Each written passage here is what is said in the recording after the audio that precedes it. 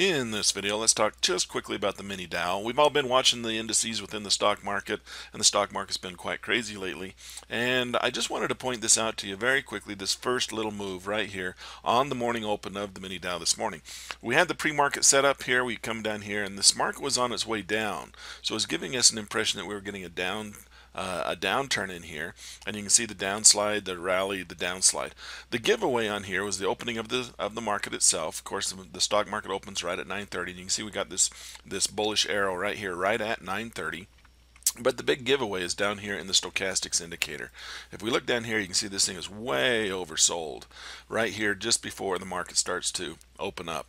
And so we were very much bullish on this market, looking for a rebound. We got the bullish bear signal, and of course this market took right off the beginning of the open of the session. So that very first run in there was about a $390 move on the opening session of the mini Dow this morning. Now, of course, that number doesn't represent commissions and fees. But this is one of the greatest things about all of this volatility that's in the market. There's a lot of pent-up volatility, and it seems like the morning sessions are quite strong at this point, looking for these types of trades and these types of rallies coming in right off the opening bell.